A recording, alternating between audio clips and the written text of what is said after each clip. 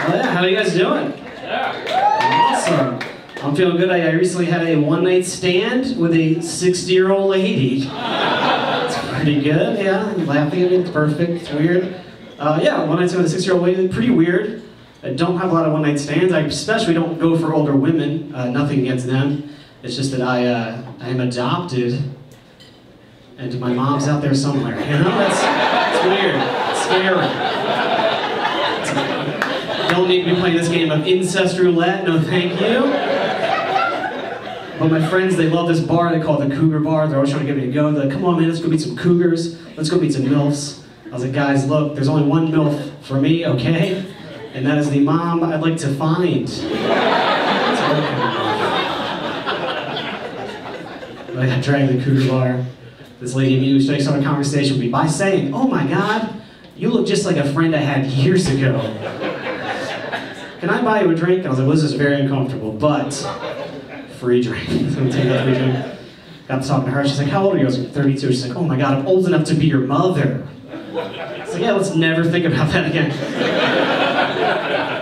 I was like, I know it's impolite to ask a woman her age, but by chance, were you pregnant in 1986? Can I ask that? Is that weird? And then I had sex with the lady. Sex with her. You guys don't think she's my mom, do you? That'd be weird. It seems unlikely. Okay. What are the odds that she's my mom, right? What are the odds? When I woke up the next morning, she was gone. And what are the odds the same lady abandoned me twice, right? That seems right. Come on. I am really adopted. Give it up for that, guys. Give it up for me being adopted, right? Yeah. You're giving it up for me being given up. That's a lot of fun. I'm having a good time. Growing up, my mom, my rebound mom, obviously, was very open with me that I was adopted. I remember her telling me as a child, she's like, Johnny, you're adopted, and the moment I saw you, it was love at first sight. I knew you'd be my son, and that's like a really special thing for your mom to say. And I was like, Dad, did you have the same experience? He's like, ooh. He's like, you were the only white baby they had. So, yeah. Right? Weird. I took a DNA test this year because I was very curious about the background. You know, I don't know about the background. I was very excited when my DNA test came back. 70% Italian. Come on, right? It made sense because I was always doing this. I didn't know why. I was Italian the whole time. For example, I'd like go down on a woman and I'd stop and I'd do that. I'd do that kiss. I'd kiss and that's a spicy vagina! I'd say that. And she'd be like, I'm not gonna sleep with you anymore. So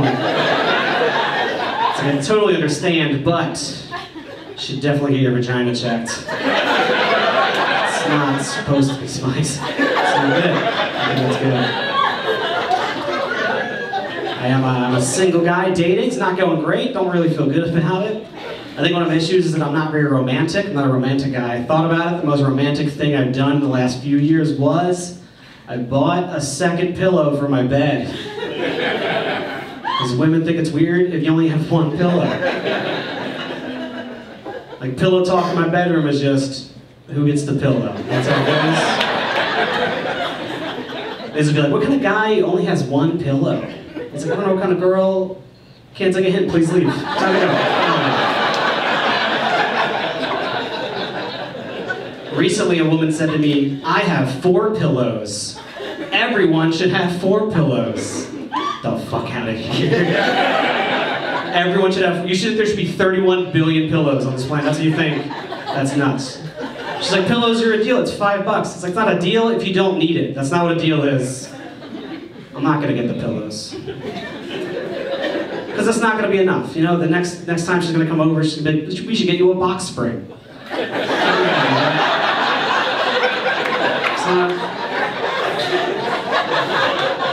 not good enough. She's gonna come back the next week, she's like, we should get these Stone Cold posters down. It's like, what are you talking about? What are you, moving in? Come on, chill, dude, this is my room. I only have it my way. I recently had sex on a first date. That's great, right? Love sex on a first date. Because you know what sex on a first date means? It means no more dates. Really. done dating that person. Off the hook. But yeah, we had a good date. She invited me back to her place. She comes on to me very aggressively. She's like, hey, just to let you know, I like it rough. I was like, hell yeah, let's do this. And she's like, I need you to punch me in the face. I actually don't want to do that. I don't like that at all. I didn't punch that lady in the face. She was pretty bummed. She told me that that made me a little bitch. But honestly, if I'd be punching you, you'd be saying the same thing. Much of a puncher.